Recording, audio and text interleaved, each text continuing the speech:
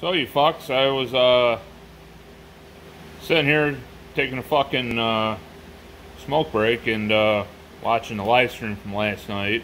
Sorry about the shitty video quality, but first one, don't know. Blame it on the fucking cell tower. Anyways, popped in my head. Hey, wait a minute. You took a video earlier before you brought the Buick to a scrapyard with the engine block. Well, I surprised myself. Here's the results. Well, here we go.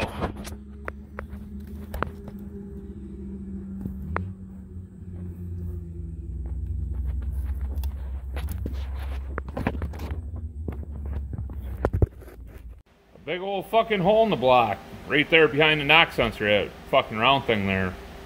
Yeah. And that happened in the first live stream, and she continued to fucking run. When you see all the smoke pour out of the bottom there initially after it starts making bad noise, yeah, that's the fucking hole in the block. And it continued to run. This is why 3.8s are considered some of the toughest fucking engines out there. For that reason. I'd like to see other engines continue on like 2 cylinders with rods flying around. And remember, that Buick, that 3.8, it still spun. It just broke the fucking starter off because, you know, a rod decided to stop the engine right quick while I was trying to start it, but it was still spinning over. It was still ran. I mean, maybe on 2 for a little bit, but yeah. I'd like to see another fucking engine out there do the same. Yeah. Fuck you.